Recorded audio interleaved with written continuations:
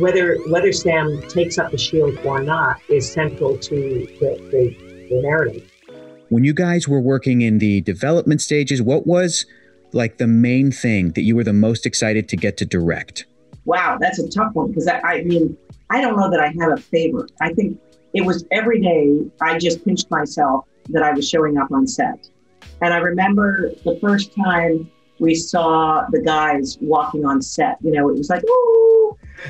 So I think I can say that, you know, when you're standing there in the rain and cold and all that, there were moments where I thought, wow, you know, this isn't easy. I wish it was warmer or whatever.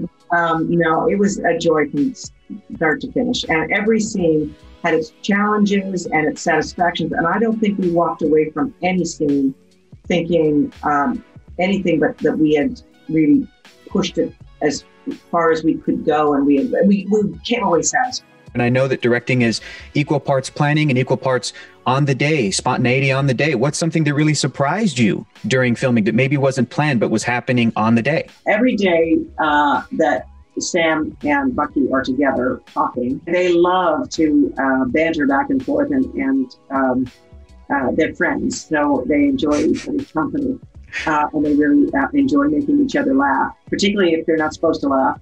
You know, there's a lot of hijinks that go on set. The other thing I love about the show is that we do get to see some of what these guys are going through, even at home. Particularly with Sam, we meet his family, which I'm so excited about. How much of you know, you've talked about we go home with these characters. How much of going home with these characters was sort of pulled from the comic books, and how much was developed and created for this story? Their background, their upbringing, their you know, their history. Obviously, you draw from the MCU lore. But you're really not beholden to it. I think what is great is, you know, we're not doing a documentary. We're not doing a recreation. Right. We are inspired by. And so really the characters serve the narrative that we have dreamed up, which is its own unique story. So while, yes, it pulls in both characters and storylines, I would say that it still has its own DNA. And so therefore the characters are allowed to have their own DNA as characters that we actualize, not from the flat page, but from a living, breathing person. One detail that I love, again, from those comic books, and it was so great to hear in the show, is that I forgot that Sam Wilson, he's an uncle, so he's technically Uncle Sam. It's kind of perfect. That's right. That's right. Yeah. And that's, you know, we didn't want to hammer that home too hard, but it was a fun little beat. Great little beat, yeah. Another thing I love about the character of Sam Wilson is the potential for some stories that are impactful and very meaningful. And you know, I'm a kid. Listen, I grew up in San Diego, California, and my parents are from Mexico, and I've loved the Marvel Universe my entire life. And it's so important to me to be able to get representation and issues like that tackled in these kinds of stories. Can you talk to us about how the Marvel Universe and Marvel characters are used in this story to talk about the sort of racism that we know and experience in our world every day? That was the whole conversation of the Shield, for sure. You know, whether Sam takes up the Shield or not is central to the narrative. It's a real exploration of what is it to be a Black man carrying that shield.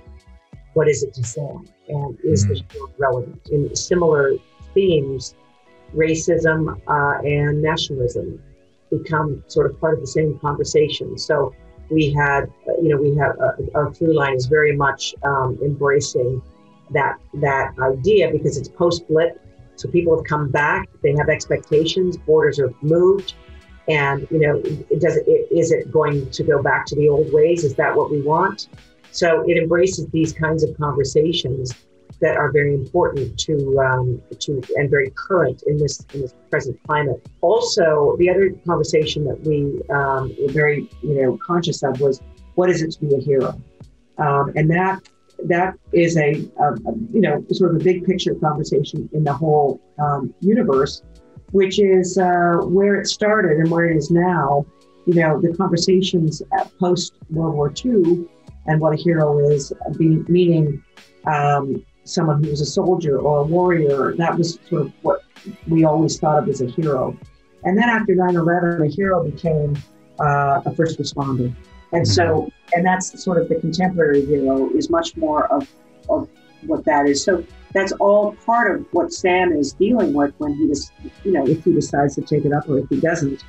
We are definitely taking it out for a road test, and whether or not he should.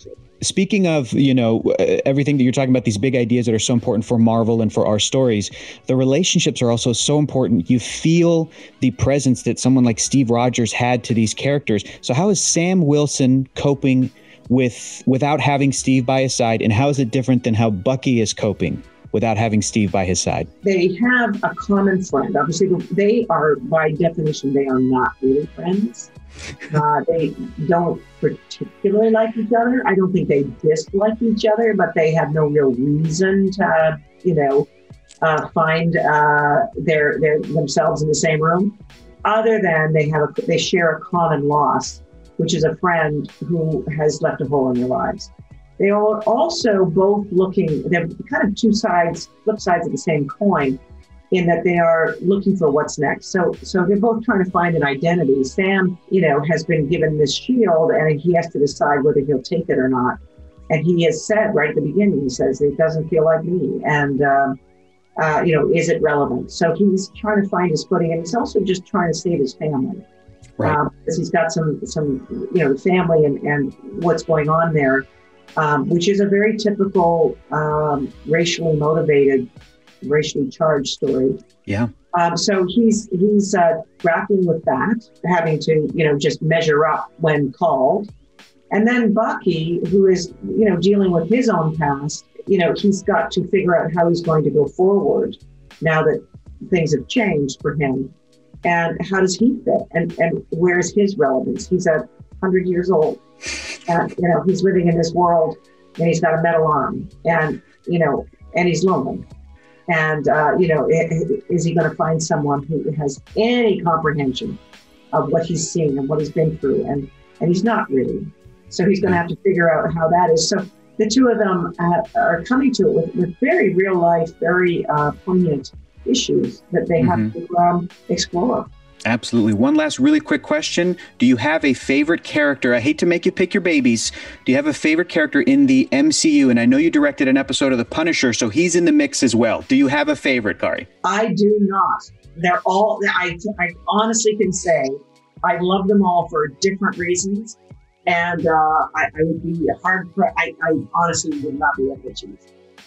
That is the perfect sort of Scout's honor answer. I really appreciate it. Kari, thank you so much. Have a fantastic rest of your day. Thank you very much. Thank you.